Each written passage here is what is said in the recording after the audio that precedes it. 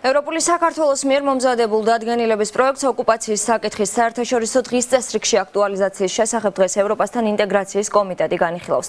იქამდე კი ოპოზიციური ძალის წარმომადგენლებმა უკვე განცხადებები გააკეთეს, რომლებიც თეონა გიორგელაშვილმა მოისმინა.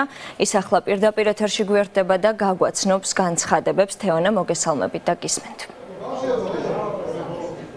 ევროპასთან ინტეგრაციის კომიტეტი იწყებს აღნიშნული დადგენილების პროექტის განხილვას დღეს. ჯერ კიდევ საგაზაფხულო სესიაზე მოხდა მისი დარეგისტრირება საქართველოს პარლამენტში, თუმცა მასზე ჯერ დეპუტატებს არ უმსჯელიათ.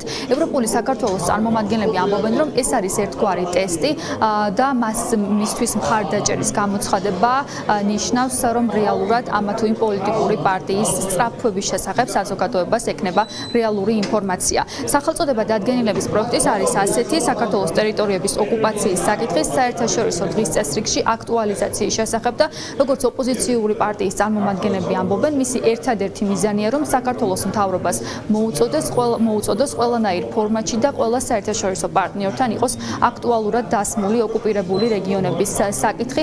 მაგალითად, მათ მოჰყავთ ერთ-ერთ მაგალითად, რომ ჯერ კიდევ რამდენიმე თვის წინ ოკუპირებული რეჟიმის პირობებში მოქალაქეებმა სცადეს იმ საცხოვრებელი სახლების გაქირავება, რომელიც რეალურად ეკუთვნით საქართველოს მოქალაქეებს და სწორედ ამიტომ ევროპული საქართველოს წარმომადგენლები ამბობენ, რომ აუცილებელია ყველანაირ ჭრილში დაისვას და კონტექსტში აღნიშნული საკითხი და საქართველოს ხელისუფლებამ გააკეთოს ყველაფერი, რომ რუსეთს საქართველოს ოკუპირებული ტერიტორიების გამოც დაუწესდეს სანქციები. ნაციონალური მოძრაობის წარმომადგენლებმა შეაფასეს მმართველი გუნდის ეს განცხადება, რომელიც დღეს დილით გააკეთა გია ვოლსკიმ და ისინიც ამბობენ, რომ რეალურად ხელისუფლების ეს განცხადება არის რუსული ნარატივი.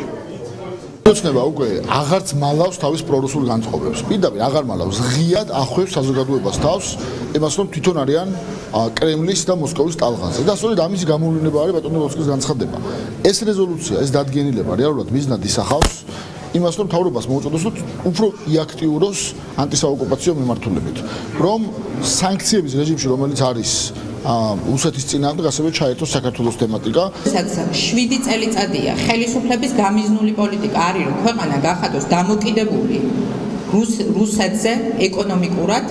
რა თქმა უნდა, მათი ამოცანა დღეს არის, რომ გაღრმავდეს ეს დამოკიდებულება და სანქციების საკითხის წამოწევა კი არა, საერთოდ საერთაშორისო დღის წესრიგიდან არის გამქრალი ჩვენი ქვეყნის ოკუპაციის თემატიკა. უპატრონოთ არიან მიტოვებული ჩვენი მოქალაქეები ოკუპაციის ხაზის მიმდებარე რეგიონებში და ვხედავთ, რომ ვერაფერს ვერ უპირისპირებს დღევანდელი ხელისუფლება. ამ წუთებში იწყება ევროპასთან ინტეგრაციის კომიტეტის სხდომა, რომელზეც როგორც მომხსენებელი სერგი კაპანაძე დეპუტატებს გააცნობს აღნიშნული დადგენილების პროექტის მიზნებს, თუმცა მიუხედავად იმისა, რომ დეპუტატებს ჯერ რეზოლუციის პროექტზე მსჯელობა არც დაუწყიათ, ცნობილია მმართველი გუნდის პოზიცია, რომ ისინი რეზოლუციას მხარს არ დაუჭერენ. ეს თეონა გიორგელაშვილი იყო, მადლობა თეონა.